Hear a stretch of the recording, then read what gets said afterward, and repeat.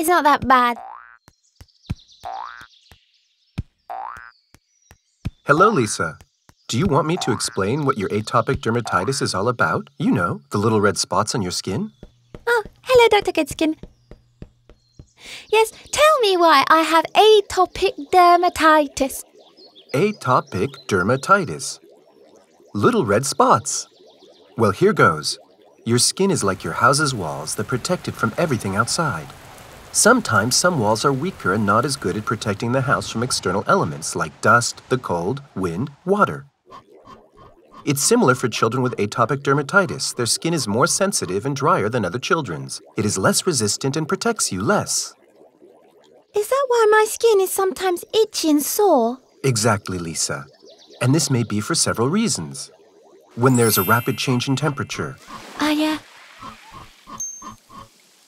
When you take off your clothes because they are not soft enough and rub against your skin. Oh, I see. When you take a bath that's too hot. For some children, when they're around cats, but you may not necessarily be allergic to your cat. Or when you sit on an old carpet, for example. Oh, okay.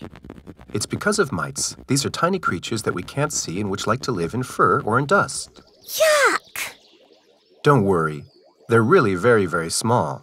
But Lisa, as your skin is more sensitive than Tom's, they can cause irritation.